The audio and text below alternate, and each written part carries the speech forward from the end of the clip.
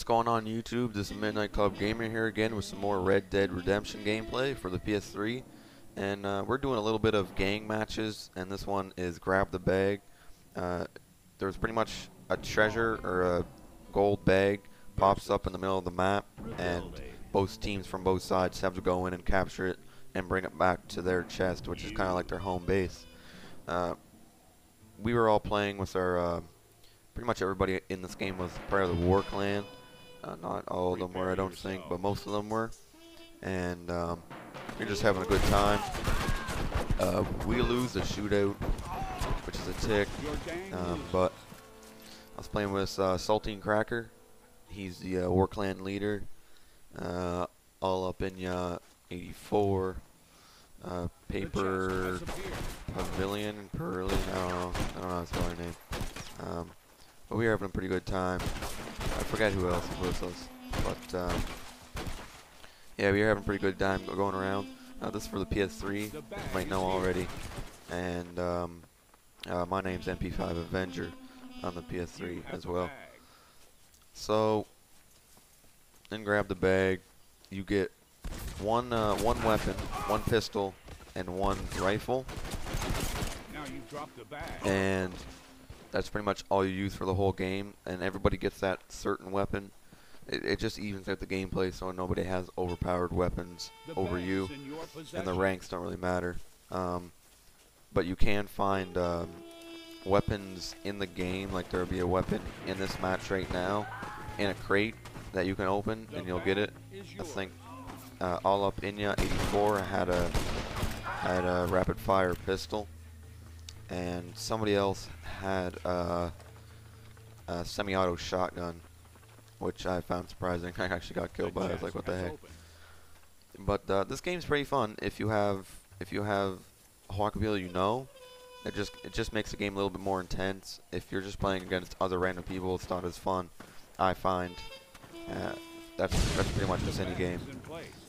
And I find the coolest thing is the bags get put in by like this huge lightning bolt. I got hit by that one. So you see me here, I'm running back, and when you pick up the bags, they slow you down. The more you pick up, the more you'll slow down at running. And I get the first capture, which is pretty sweet. And now I'm using the Springfield rifle, and me and Saltine kill each other. Which I've never done this game. It's pretty hard to kill each other. It's just pretty hard. And this is not on hardcore mode. This is just normal mode where you can lock on to the enemy. Or could you lock on to the enemy? Yeah, you could lock on to them. Hardcore mode, you can't lock on to the enemy, like auto aim, which is fine with me. So I get killed there. Saltine Cracker kept killing me. About halfway through this game, I start getting pwned real bad. I just like respawn and die. But I get them back after. You'll see up here. The one nice thing I like about this game is the guns are really realistic. I like the sounds of them. They never messed up the sounds of the guns. They sound real. And the overall scenery of the game is very nice. You see the view distance in the background is very far. It looks pretty much real life, which is pretty cool. The more good graphics the game has, I find the more enjoyability you'll have with it. That's not true for some games. Some games are just fun, even if graphics are crappy. But this is where I start getting pwned all up in you with that rapid fire pistol. And I die again after this. But yeah, if anybody wants to join the War Clan for the PS3, we mostly play Red Dead Redemption right now, but we do play Battlefield Bad Company 2. We'll probably get bored of this game after a while, go back to Battlefield. Then a new game will come and we'll probably buy that. But for now, it's Red Dead Redemption.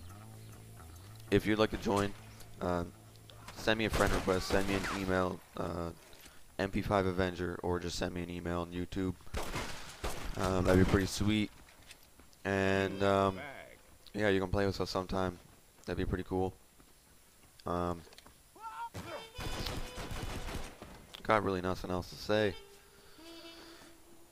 Pretty much just a game match. I'm level 40 on this game right now, because Solomon's Folly on the PS3 gets you a lot of points.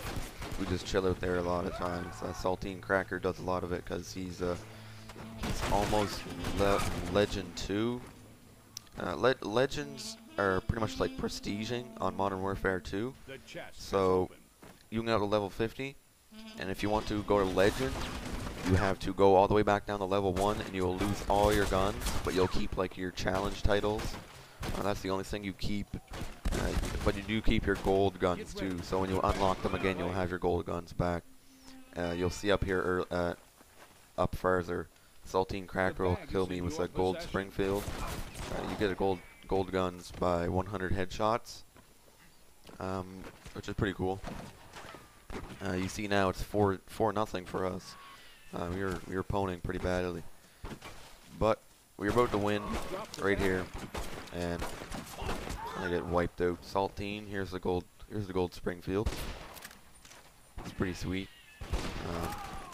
I don't have any gold guns yet, I don't think. I don't know if it tells you if you got a gold gun or not, but I'm pretty sure I don't have one yet.